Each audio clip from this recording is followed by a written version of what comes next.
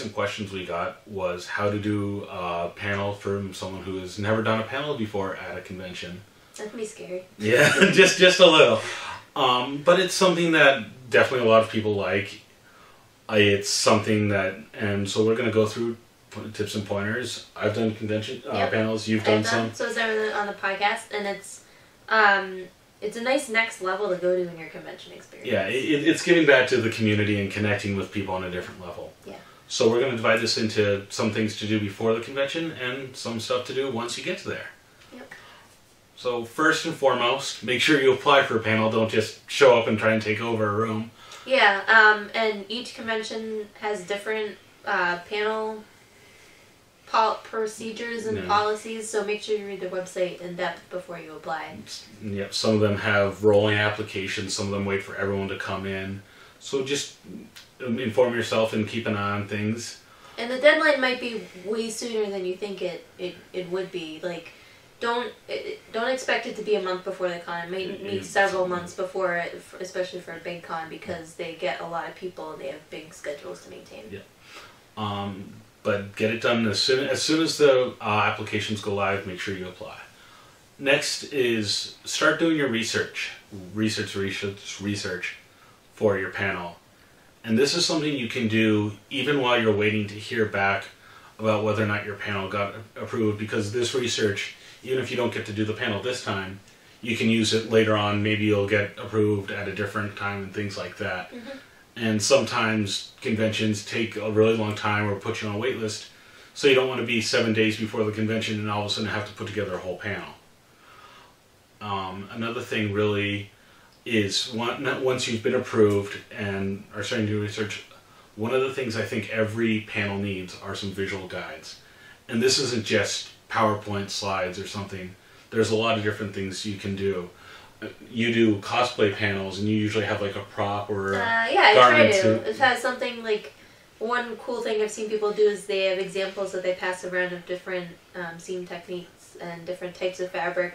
I have a couple books I really like that I pass around at panels, and I encourage everyone to buy them because they're really useful. But you should have some... PowerPoint by itself is okay, but you should have something else to really elevate you. Yep. If you're talking about how to build model kits, make sure you bring a couple and just show what you've worked on. Once you start getting into it, there's plenty of resources out there. And it definitely makes a more engaging panel, and it definitely makes your audience feel more interested because now they're a part of it. And finally, last thing before you head off to the con is practice. And no one's going to be perfect their first time. So get a couple friends, practice in front of a mirror, just get used to the habit of speaking, and practice with like a stopwatch or something so you can see how long you go. Any other tips for practicing? No, pretty much that. I mean, if there's not someone really local, you can always do a Skype or a Google Hangout session with someone to do that. But yeah, the stopwatch thing is key, because not only do you want to make sure you fill up like the typical panels an hour, you want to fill up an hour. You also don't want to have too much stuff, so you're just flying through your material. And you also want to be able to break it up into subsections. So section A will be 10 minutes, next will be 10 minutes. That helps you keep your stuff consistent too. And moving on to once you get on site for the convention, the first thing you want to do after you pick up your registration is go by the panel operations room or the head programming room.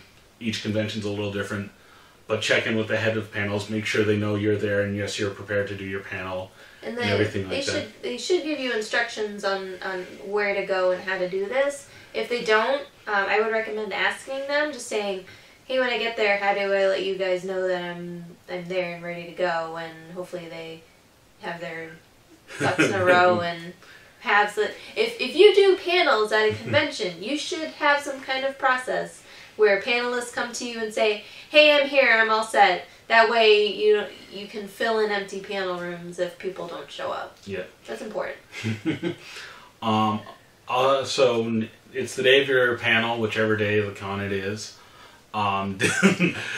It's P-Day, and that sounds so wrong. Yeah, so the first thing is, once you know which room your panel is in, and this is another thing, is if you've never been to the convention before, learn where your panel room is going to be, because many conventions call it by different names and things like that. But show up to the room, I'd say 10 to 15 minutes early. I mean, like, if you're ever in some kind of rehearsal group, you know, like, if rehearsal's at 4, you don't show up at 4. You show up before 4 so that you're ready to go at 4. It's the same thing for this. Don't show up at 4 if your panel's at 4. You want to show up at 3:50. You got to set up your equipment, make sure you're all set to go, have a sip or 2 of water, and then so you're ready to go right at 4. That way you're ready to finish right at whatever time your panel is finished, and then the next panel can start right away. And if you're worried about the panel ahead of you going over time, or if you just happen to see the staffer that might be running the room, just grab them, you know, pull them aside and just let them know, hey, I'm the next panelist, just so they know you're there and everything like that. And once you get started, one of the first things that I think a lot of panelists actually forget to do is introduce themselves and just tell them who you are. And you don't need to have a fancy title or anything like this. Elevator speech. Yep. You can elevator speech by yourself. I tell people when I run a mecha panel, hey, I'm Doug and I like giant robots. Things like that. Once again, it gives the people connection. And so running your panel, if you're doing something like PowerPoint or Keynote, one of the things I tell everyone is don't read your slides verbatim. It gets very boring and people have all that information already. Use that as a template, but do other things beyond that. Have them just be talking points. Don't put like walls of text up on those things, because people will be reading those, not paying attention to you. You want them to be talking points, and then you elaborate and talk off of those instead of just reading. I'm a big fan of just doing like a picture and like a silly comment underneath or something, just to keep it going, and it's a starting point but not the main thing. Another point is avoid rambling. You know, sometimes you might get on a tangent or something like that. This is once again where practice really comes in. If you say, oh, this point is coming on too long, and if you're going on a point and you see you're going over time, just say, okay, I want to come back to that. If you want to ask me about it, talk to me after the panel and stuff like that. Because almost every panel I've ever done, I've had a couple people come up to me after I've done and want to talk more. So as long as you've got some time, definitely use that time to talk to them. And also, speaking of timing, leave room for questions and answers. I mean, this is something that across the board will help you, because somebody might tell you something you didn't know, but it also might give you a chance to explain more or anything like that.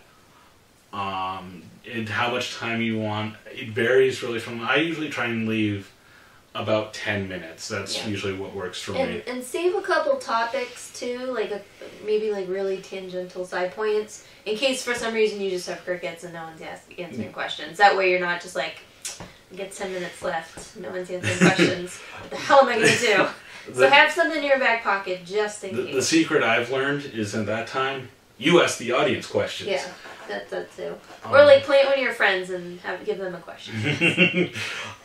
Also, make sure you get feedback from people.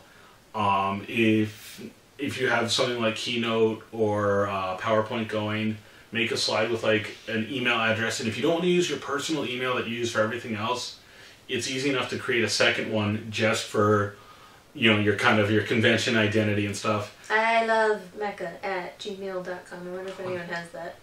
We'll find out soon now. But it's a great way to just get people to respond to you, and not just the audience too. I think a lot of people sometimes forget to go to the staff and ask for their feedback, because the staff member might say, oh, you know, we had this issue and things like this, or notice like some things about the audience that you didn't notice. And once again, practice makes perfect with panels. Wow, alliteration.